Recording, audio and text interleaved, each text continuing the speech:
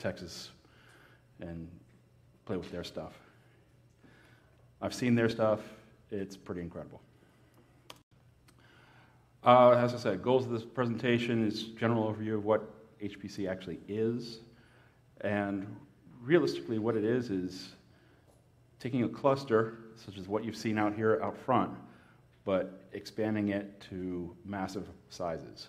We're talking large rooms, larger than this.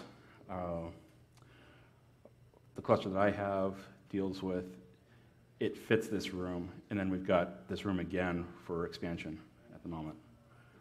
Hardware requirements for such a cluster, and I'm going to go into detail about not just the physical hardware for the compute, but also what kind of power do you need for that? What kind of cooling do you need for that? What kind of infrastructure support base are you going to need for that? It gets pretty in-depth, and there's a lot of equipment that you need, which obviously adds to the cost. Software requirements for the cluster, keeping it going. As you expand, and I deal with general high-performance computing, we have to deal with a lot of different customers. We have applications all over the board because we support the entire university. So biocommunity, mathematics, actually not very much from computer science, but astronomy, physics, chemistry, all of these groups come in and run software on our equipment. And we have to be able to support all of that, which means huge code base, lots of infrastructure support, lots of software support.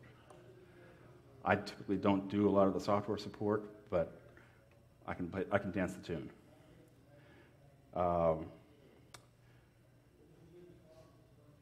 With the users, they have a lot of different software, and you could talk about any code base. You could be running in Python, Perl. I have seen MATLAB, tons and tons and tons of R code, particularly from the bio community. C, C++, lots of Fortran from the older people, from chemistry, physics. Those guys, yeah, I see some smiling faces there for Fortran. We see a ton of it. And there's actually reasons for having code bases like that, for Fortran and C in particular. And they have the strongest support for massively parallel programs. So they're not running programs that are, 8 cores, threaded. They're running 30,000 cores across 300, 400, 500, 600 machines, running MPI base and high-speed interconnects between each of those machines. So what is HPC? I wrote some things up. This is a fun one. I looked up, hey, what actually defines a supercomputer? And the most recent definition I could find was dated from 2007. And it was, 10 to the 10th floating points calculations per second.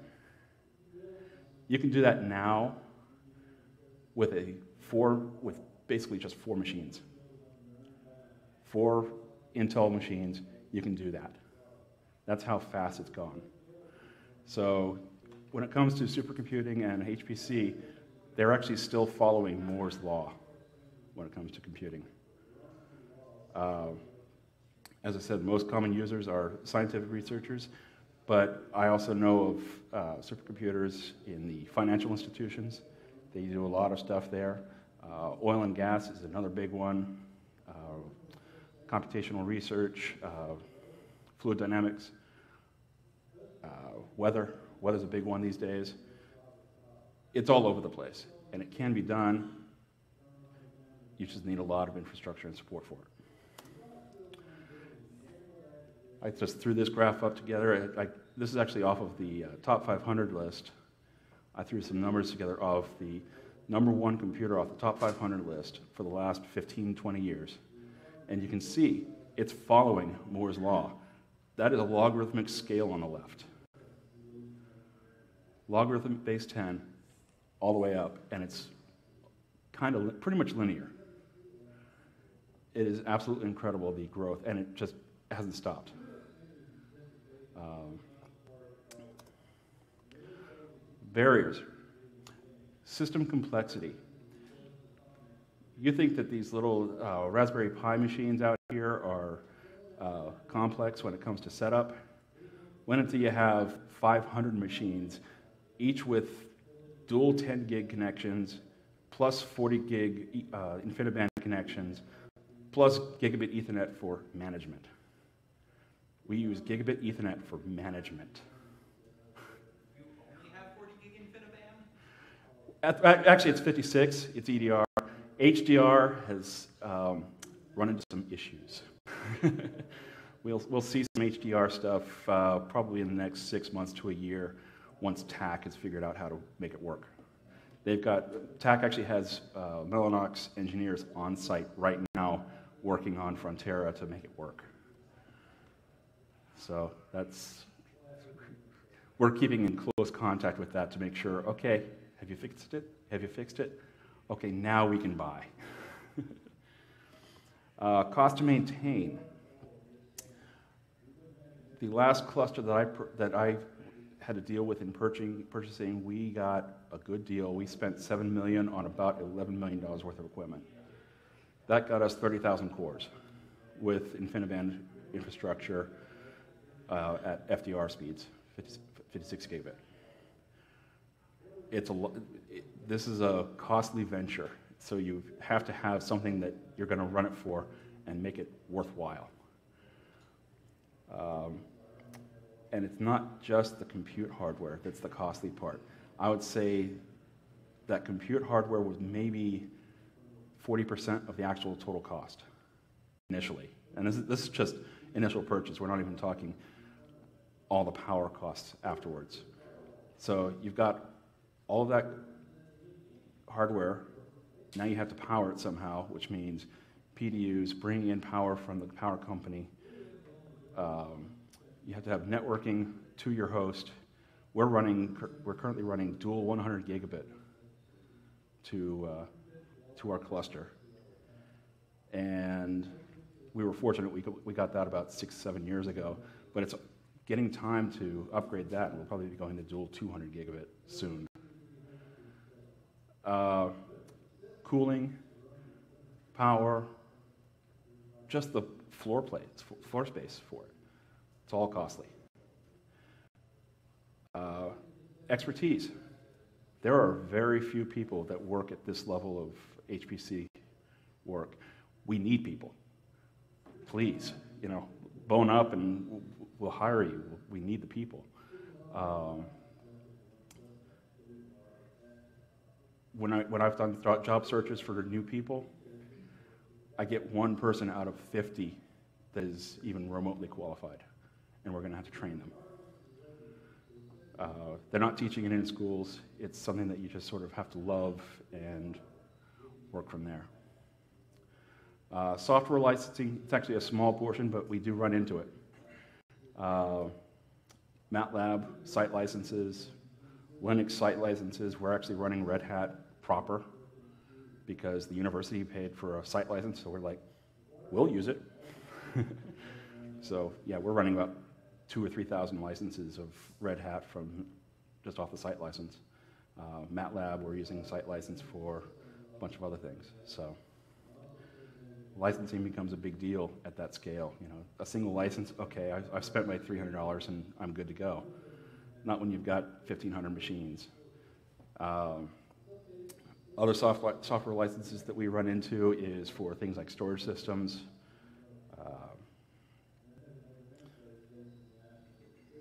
Let's see, storage systems, mostly storage systems actually. And scheduling systems. Some schedulers I've seen costs into the $100,000 a year for our system. It was like, we're going to go open source. We're going to go open source on this, and we're going to go open source on this. And this storage, well, we really, really need the performance, so okay, we'll pay you. That kind of thing. It's always a balance of figuring out what we can afford, what we cannot, and what we can make do with in terms of using people instead of money. So I sort of broken this down to 3 layers of high-performance computing. You've got your hardware, layer, which I've pretty much spoken about, but we'll go into more detail. Oops. Where'd I go? Middleware, which is all the scheduling and other little software in between the hardware and the user. So it's also your compilers, InfiniBand layer, stuff like that. And then your applications, which is your users. And I'm actually not going to go very into detail with that because the application layer, there are so many. We have 800 different users on our system at the moment. And if I showed you the applications directory, it just scrolls and scrolls and scrolls of all the different applications. Most of them Python. Hardware. This is actually a picture of TAC. This is the Stampede cluster at University of Texas. This is, oddly enough, 6,400 nodes, 522,000 cores. Yeah, this is a monster. 260 terabytes total of memory. I've toured this thing. Going down the hot aisle, this is actually, the computer room is actually divided into cold aisle, hot aisle, and they do hot aisle containment. So the hot aisles are actually contained, and all that hot air is held into just a small channel and then cooled. I've gone into the hot aisle, and it's like going into about 105 degrees, which isn't that bad. I've seen worse, and I've heard of worse. They've got 14 petabytes of storage currently, but this is all kind of moot because they're putting Frontera into place right now. They're probably working in there right now, debugging InfiniBand, most likely. That's going to be 4.8 teraflops of compute power. And they're estimating that they're going to make it into the top 5 of the top 500 list in September. So that's a pretty big deal. Storage. Lots of different storage variations. We have to provide storage to all of these different machines, and typically it's all from a single namespace of storage. NFS, at this scale, doesn't really cut it. Lustre seems to be the big game player these days. One, because it's free, and two, because it does actually perform pretty well. However, Lustre still has issues, particularly with small files. And on our cluster in particular, we're seeing lots of users with lots and lots of small files. Our last count, we did an estimation, we're looking at about 70% of the file system used. That's about 2 petabytes of storage. 70% of that was files all less than 64K. I've seen directories with hundreds of thousands of files in it.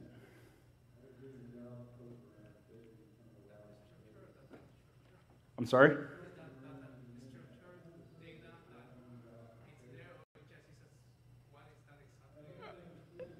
That it can be a number of things. Most likely, it's intermediate data that they've generated. They have no clue. A lot of users have no clue what they've got on this cluster. It's very common. You know, we'll ask them, "What is this?" And they're like, "Oh, I did that 6 years ago." Why didn't you remove it? Well, which is yet another issue, is data retention.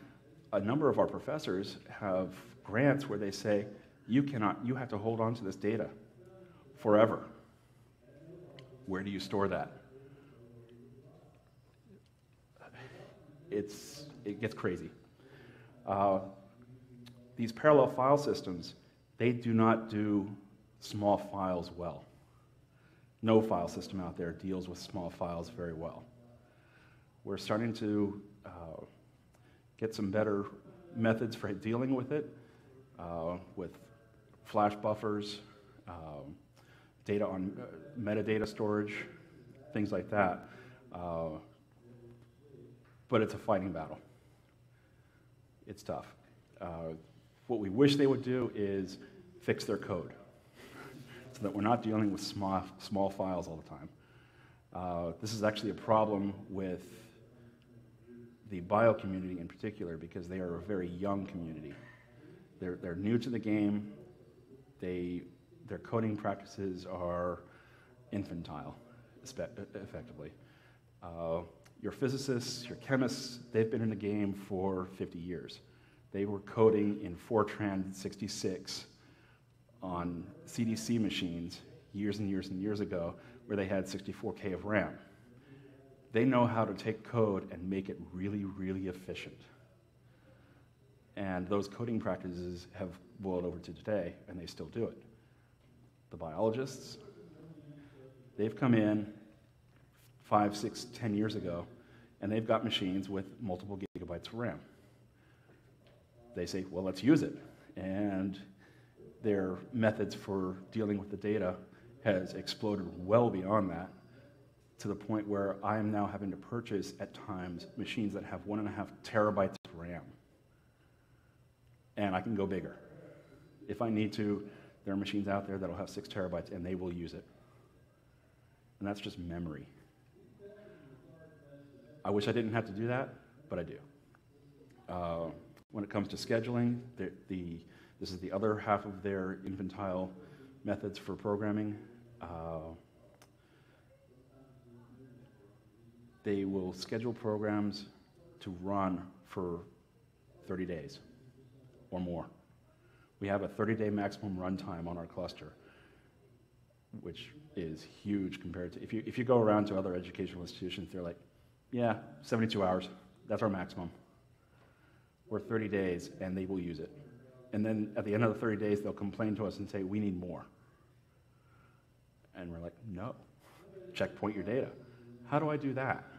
They don't have the idea of how to checkpoint their data. So, again, more battles. GPFS, getting back to this, GPFS is obviously the IBM variant. It's expensive, and it has about the same performance as Lustre. There might be some corner cases where it better outperforms Lustre and vice versa. BGFS is actually relatively new on the scene. They've got they're known to have a bit better performance when it comes to smaller files, but it's new. And there are some other features that we really wish they had that they don't have yet. Declustered RAID. So I'm kind of jumping around here, but declustered RAID, RAID 5, RAID 6. Problem with that is the drives are so huge now. What's your rebuild time? Rebuild time, we're getting 12 terabyte drives on our systems, and you do a RAID 8+2, rebuild time on that is multiple days. What's the chances of having a triple drive failure during that time? It's not infinitesimally small. It's actually possible, and it's becoming more and more possible as these drives get larger and the rebuild times get longer. I've heard at least one time or another where there is now like a RAID 7 type schema, which is literally triple drive redundancy. But have they? Yeah. Okay. Yeah. Exactly that, except not quite your conventional notion of RAID 5 and 6. Right. Because it's distributed parity. Right. Well, that's what effectively declustered RAID is they're distributing the parity across the drives in smaller chunks. So, and they're scattered all over the place. So rebuilding a drive is just like that. I've seen a 12 terabyte drive rebuild take 15 minutes. That's nothing. So they're coming out. Unfortunately, declustered RAID kind of stuff, that's proprietary. You're going to pay for it. But that's part of the game. Doesn't Ceph support similar functionality? I believe so. I'm not sure. We haven't dealt with it. I know who to talk to find out. Yeah, I've got friends. And I could find out for you if you wanted. Okay. I was just asking. Yeah. I know a few people. Yeah. Yeah. I'm not sure. We haven't really delved into Ceph. It's not a huge user base on Ceph at the moment. Lustre really is the big user base these days. When it comes to Lustre, here we go. Top 500 list, more than 50% on the top 500 list are using Lustre. I know TAC is using it. We tend to follow what TAC does because they've got the employee base to make things right. And we say, well, that's the way we should go.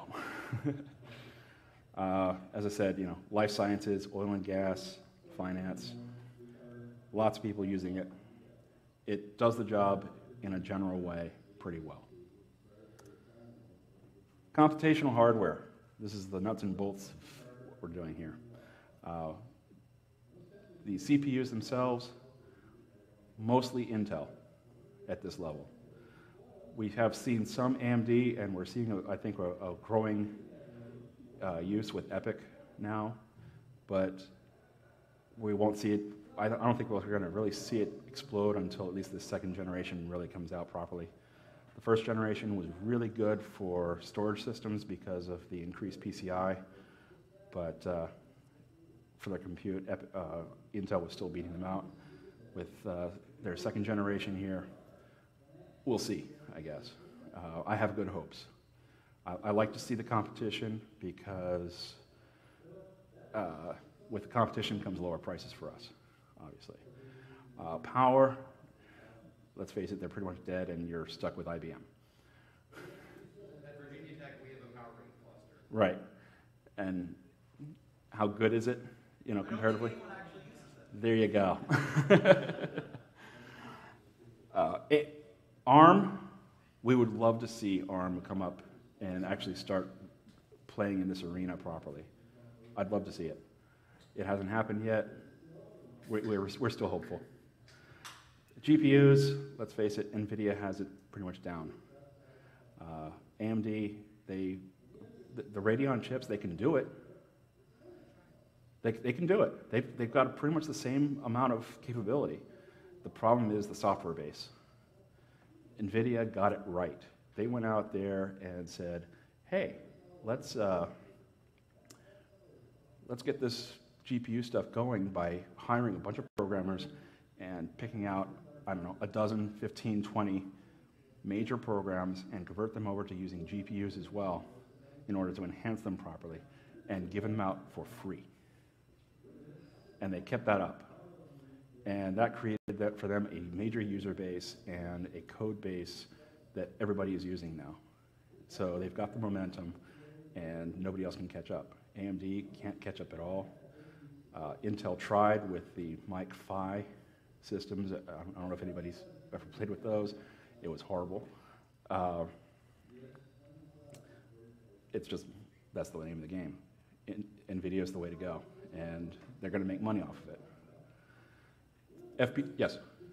On your Florida, Mm-hmm. HPC, do you guys have different clusters that are like one's GPU heavy, one's more compute heavy, or does your scheduler take care of that?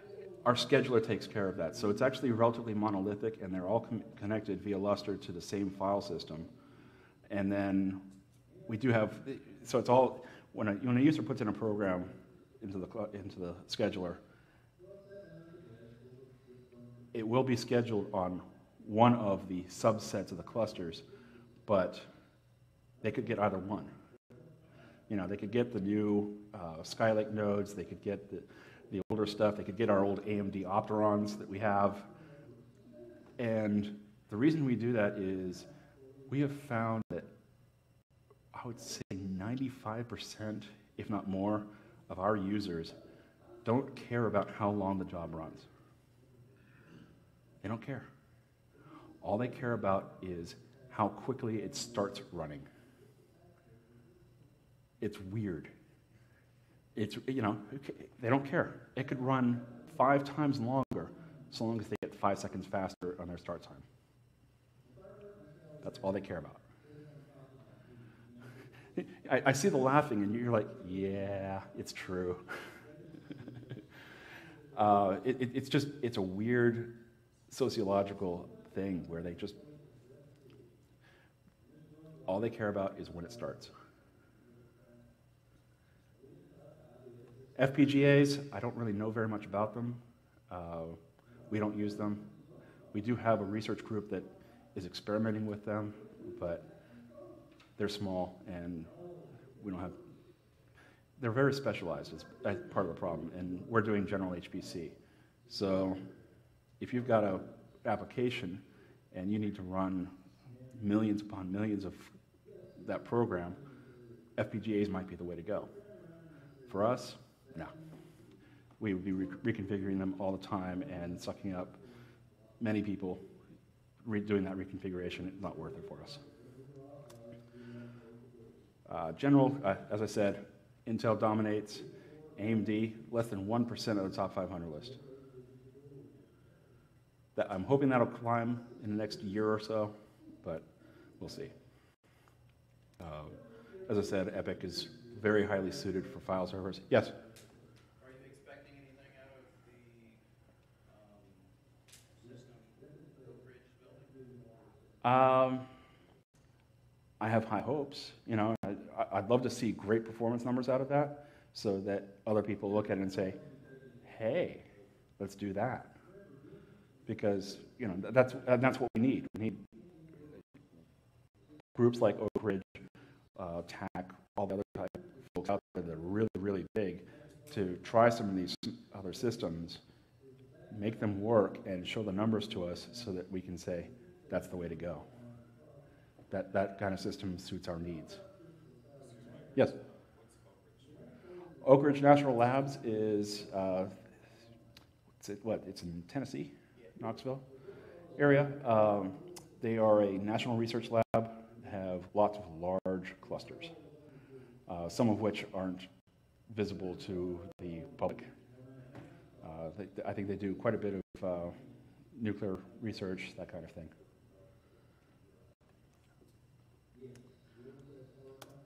Let's see, node types.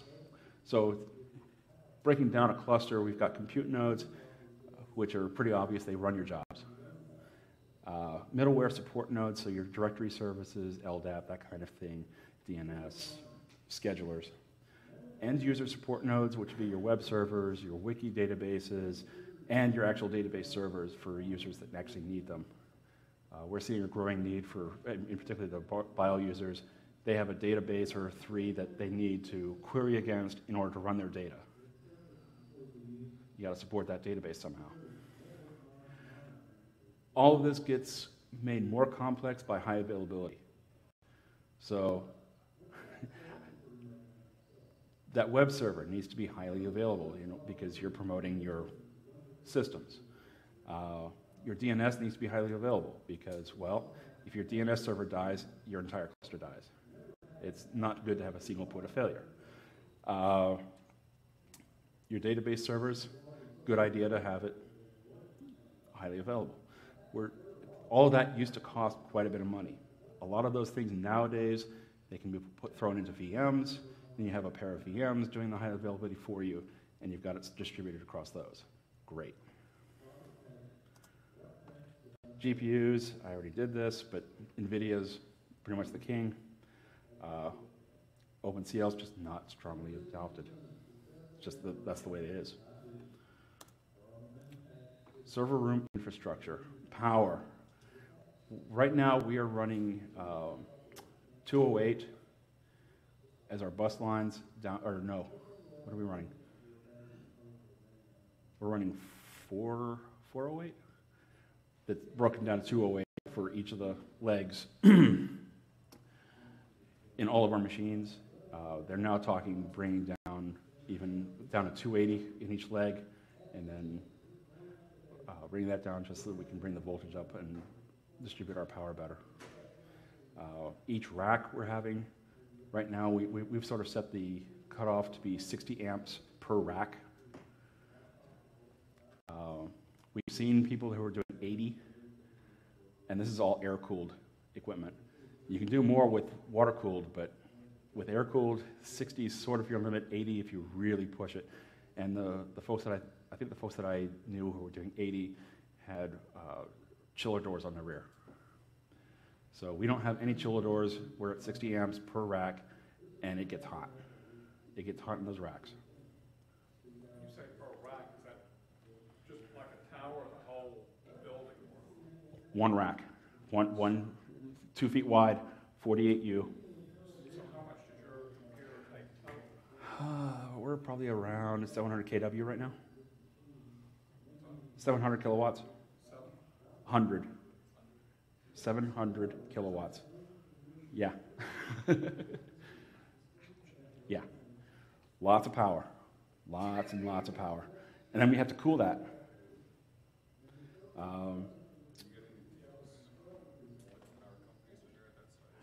You know what? This is a weird thing about University of Florida. I don't know. I have no clue. How are we paying for this? Are we getting any deals from the electric company for this? I have no idea. I highly recommend being your own power company. We actually do have that to some extent, but yes. My university, Georgia Tech, Georgia Power, give us all. That's nice. We don't get that. I don't know, and the reason I don't know is because the way we purchased the building, we purchased it on a 99-year lease from the UF Foundation, who owned the building, and we bought it on the terms of they pay for the power.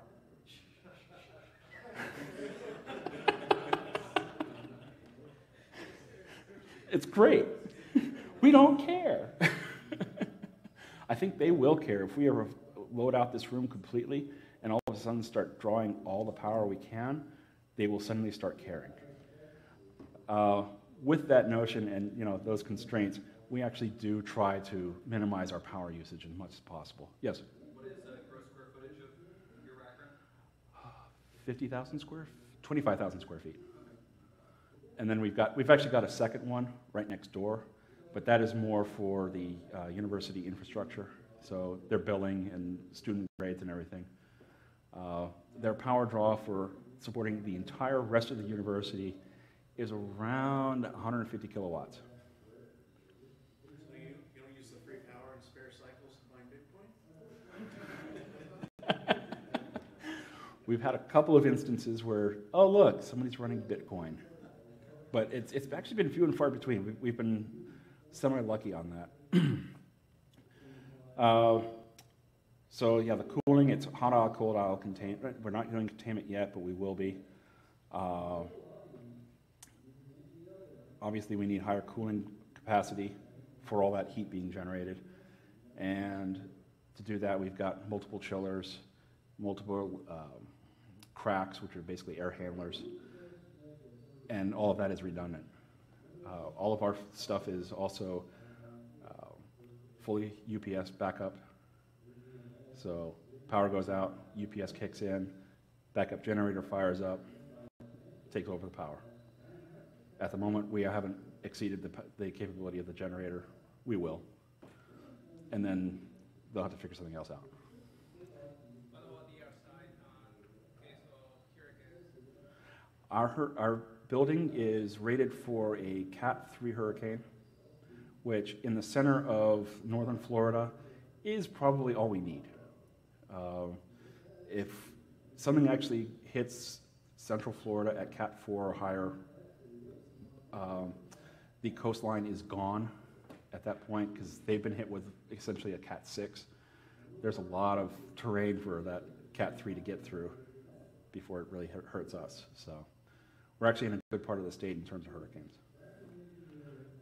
And besides, it's just a hurricane. You can tell I'm from Florida. Networking, as I said, we've got dual 100 gigabit links coming into the server room, and those are our only 2 networking connections to the outside world on this cluster. That's it. Everything else is inside the room, and it's miles and miles and miles of networking cable. But to the outside world, it's 2 fiber links. We'll be seeing, as I said, we'll probably be seeing that upgraded to dual 200 gig, or possibly 400 at some point. The nice thing about that is that 100 gigabit link also creates a ring bus pretty much around the state. So there's a full Lambda rail network around the state. InfiniBand, as I said, we're doing 56 gigabit right now. That 56 gigabit connects every compute node to each other and also to our storage, except NFS. NFS is handled by 40 gigabit, and that's just to our home areas. Oh, here we go. 3 by 270 tons on the cooling at the moment, and we'll probably be adding a fourth in the next year or so. Fiber optic is, as I said, dual 100 gigabit. We've got 72 hours of runtime on the generator. If we go beyond that, we will probably start shutting down our systems before that happens in order to give the university infrastructure longer times, because we're just research.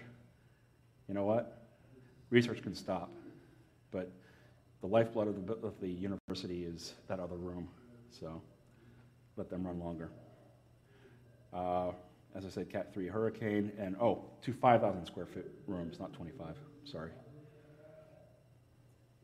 I know how big they are by sight, that's about it. And this is our cluster at the moment. Back in fall of 2015, we made 113th. Clemson beat us out by 1. That was very annoying. They did it underhandedly by buying some extra GPUs and rerunning their code to beat us out by 1. It's a bit of a competition, but we're actually starting to not look at the top 500 as being a useful number for us. The regions of high-performance computing has started to splinter a bit in what you're using the cluster for. And in terms of pure compute power, that's not everything. We're now starting to look more heavily at something called the IO 500, which is looking purely at the top 500 storage systems in the country and how they perform. And we think that a good combination of the two is actually much more important. Let's see. Middleware. Okay, here we go. Oh my God, it's 20 minutes. Linux. I don't know of any system out there, at least in the top 500 list, that doesn't use Linux. Right, there might be one, yeah. But for the most part, everybody uses Linux. For our provisioning, which is getting the operating system out to each of those nodes, because we're not running around with a USB key. We're using, we sort of used to. We're currently using Foreman and Puppet, which works very well for us. ROX is another option that's been around longer. We did use that many, many years ago. That was about 15 years ago. But it's clunky. And not a lot of development has happened with it in years. Bright, yes? Sorry, backtrack a bit. On the operating system, Uh-huh. you said you're running Red Hat. Yes. Do you guys have like developers that are like customizing the kernel to your architecture? Or No. does Red Hat provide that? It just works. We just use the Red Hat kernels. Yeah.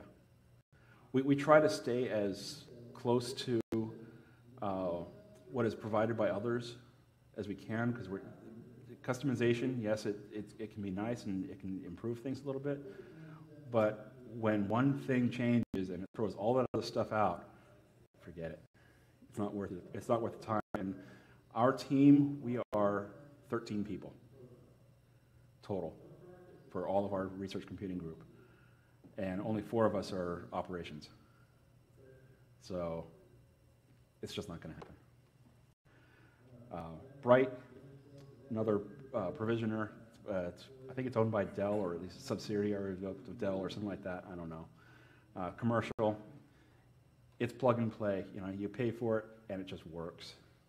Maybe not very cleanly, maybe not perfectly, but if you're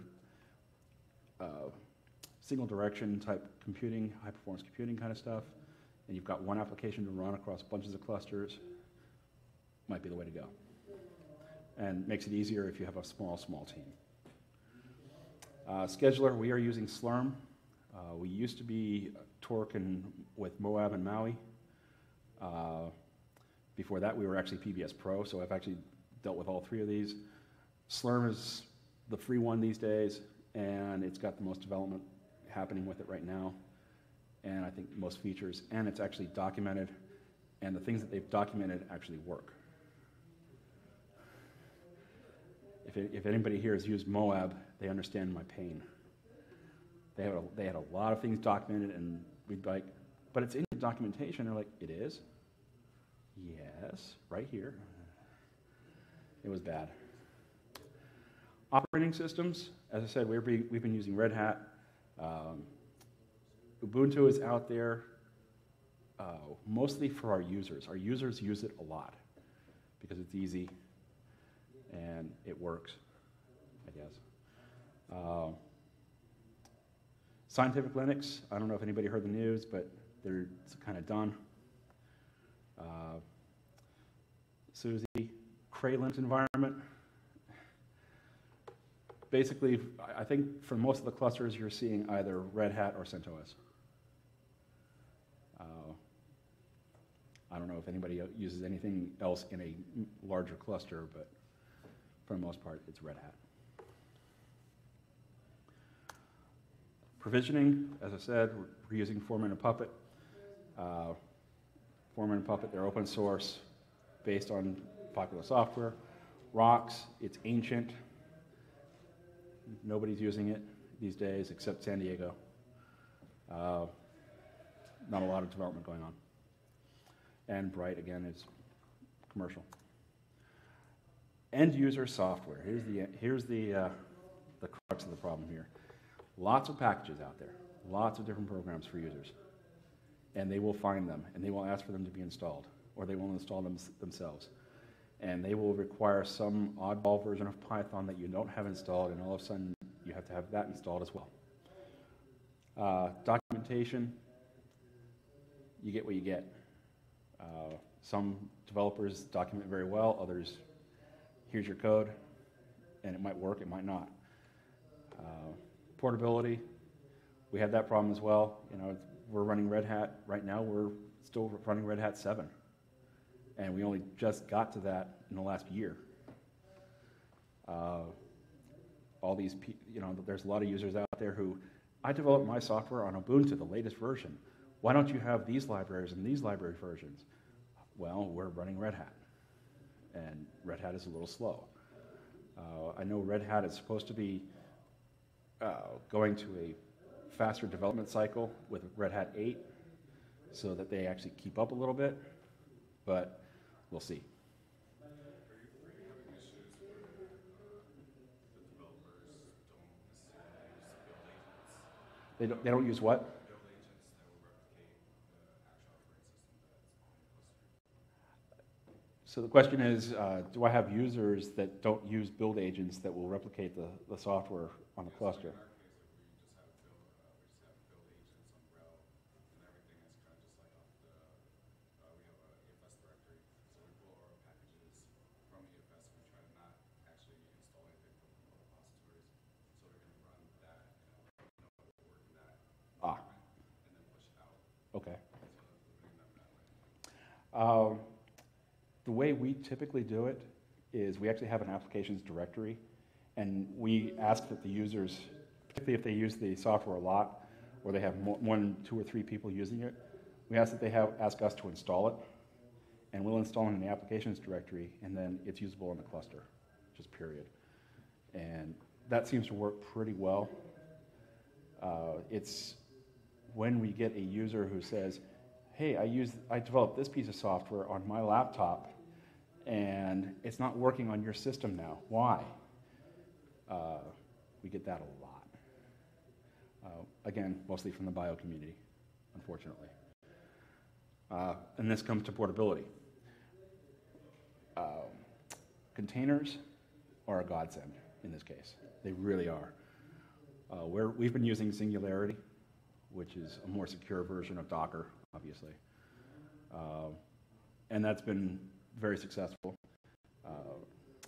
The CMS program, which is the Large Hadron Collider, It's a part of the Large Hadron Collider data and their research.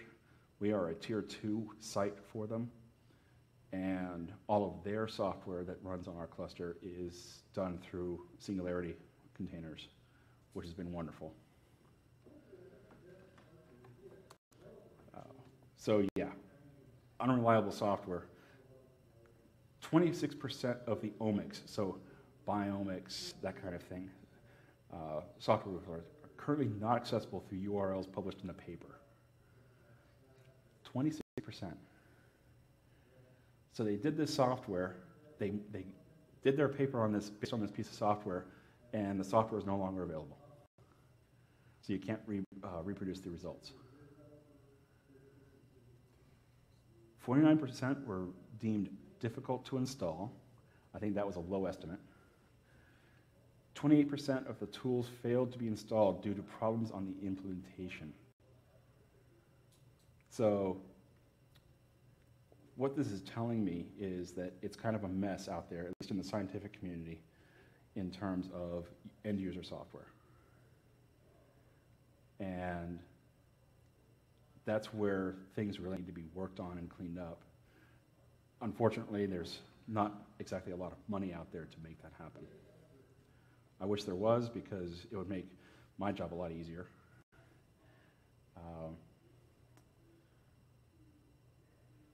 So that's pretty much all I have. Do I have any questions? Any other questions? Yeah. What kind of support does your team provide to end users in developing their code to work better on the clusters, working with them so that that code integrates better, so that, oh, you're using tons of memory here, let's rewrite this then? Right. In a situation like that, we've now hired a second person to help with that kind of situation. Actually, he presented here last year, Brian Bartholomew. We hired him. And I think he's going to be a really good person for that. So we actually do have people, and they're more aimed at the bio community people, because they're the ones that need the most help in that regard. And that is one of the big things, hey, your software is eating up 1.5 terabytes of RAM on this machine. Why? With like 1% CPU. What is going on here? We've seen that. We have machines that are that big, single machines that have 1.5 terabytes of RAM, and they're using all the memory for no reason whatsoever. We've seen other things where, why is your code, which is supposed to be using these 2 GPUs, not using them at all? Well, oh, look, you're running the non-GPU version of the software. Why are you doing that? Things like that. So we have an actual full team, and there's 6 of them. Almost half of our group is dedicated to dealing with those kinds of situations and problems. How many times a year do you have like a segmentation fault or like a process lock where like the whole thing goes down? And because you said you have experiments that go 30 days at a time. Does that happen like ever? Oh yeah. Oh yeah.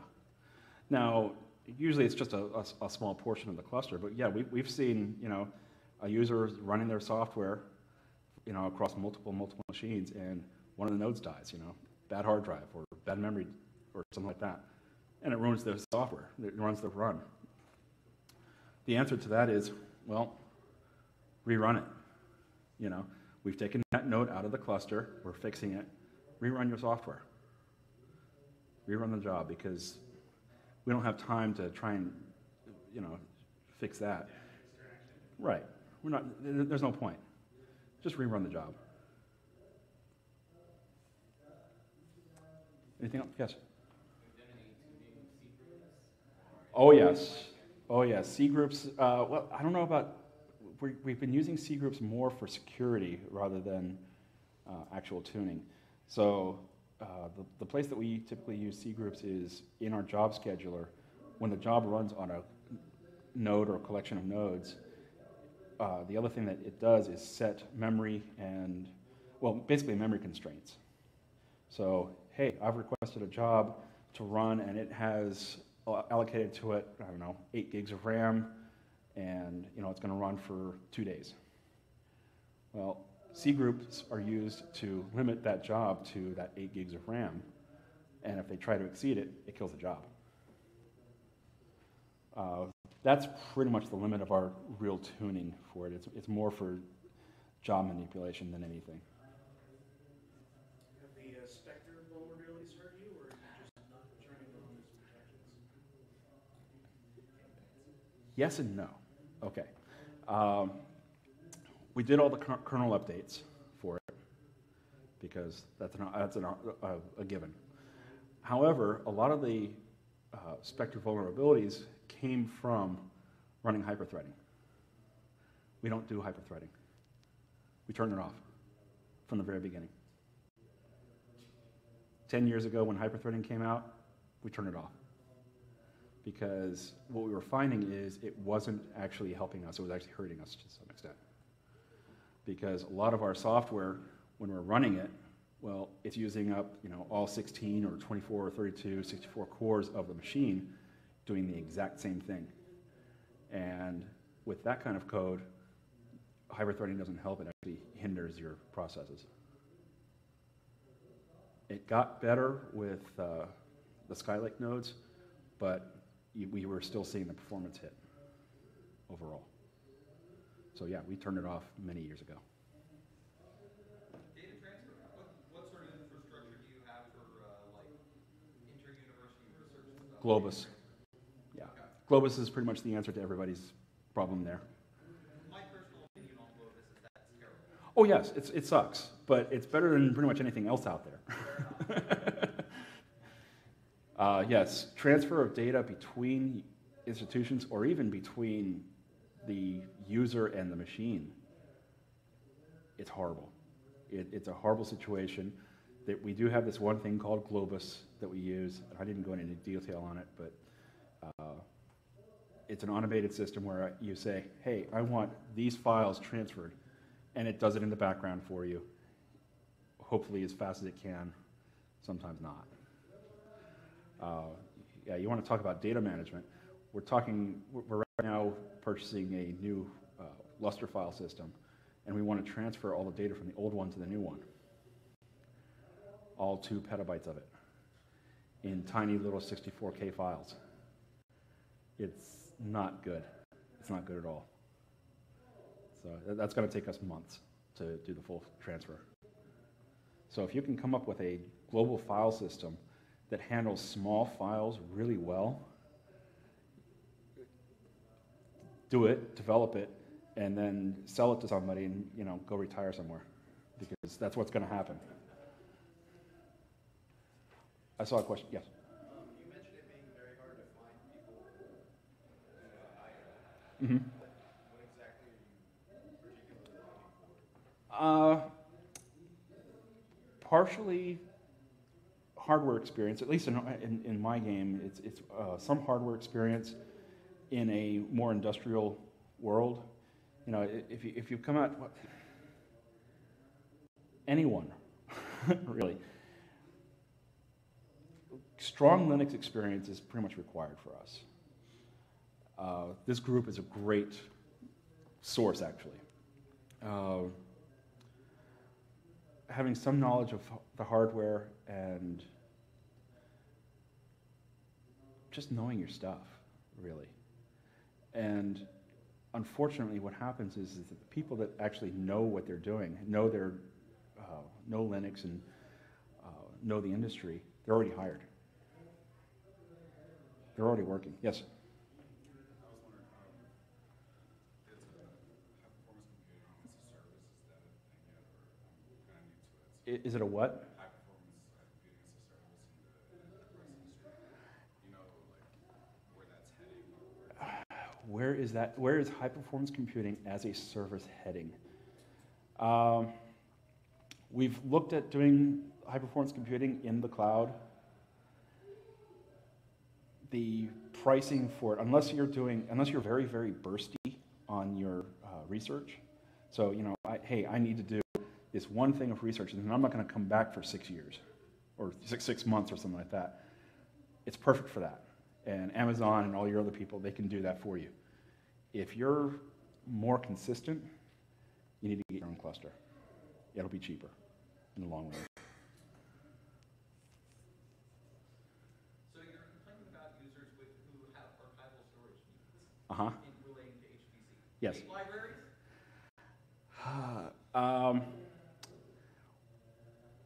This is a problem that we are still fighting, and we don't really have a solution for it. Tape libraries are one way to do it, Depending on your but data access. it depends on your data access needs. You know, sometimes they just want to put it away and they'll never, ever, ever see it again, and they'll never recall it again. It's the people that do recall it. Okay, now you've got to pull it out. And typically, when they want to pull that kind of data out, they want it now, unfortunately. Yes? How many competing MPI types do you have? Do you have to supply that, or do your customers bring it along with them? Realistically, we don't have any compete, you know, as in types of MPI, like open MPI versus. As you can tell, we're using open. I want this one. I want that one. Next to none. The users don't care as long as it works. As long as it works. Yeah. Yeah. We have looked at. Are you talking in terms of the hardware or more the MPI layer? But the MPI, So okay, MPI layer. Yeah, they don't care as long as it works. As long as it builds, they don't care. And we help them build those kinds of applications. Those applications for using OpenMPI or just any MPI, they are not that common. And the ones that are built out there or have the capability to use it are designed to use what we already provide. So it just works. What are you using for telemetry? Telemetry? For like monitoring? We're using a host of different things. Nagios is one. Nagios, what's the other one that we now use? No.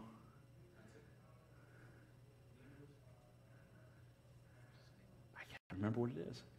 I tried to connect to it recently and it wasn't working for me, so I just sort of let it drop out of my head. So I sort of gave up. For the most part, though, it's Nagios. Yeah. So. Anything else? You got 1 minute. Yes. Does anyone really use Omnipath at all?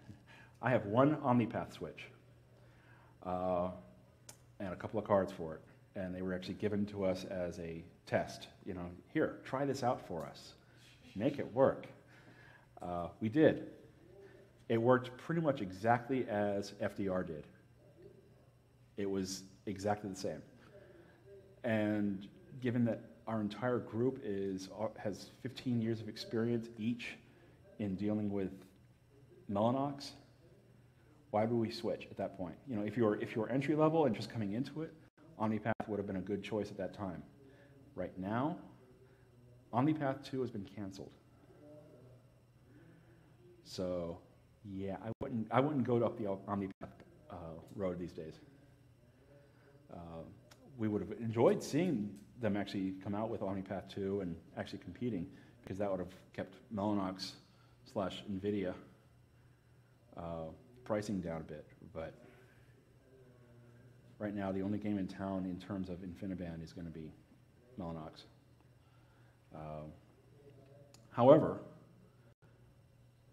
Ethernet is starting to make roads into the area. So we're now seeing 100 gigabit Ethernet.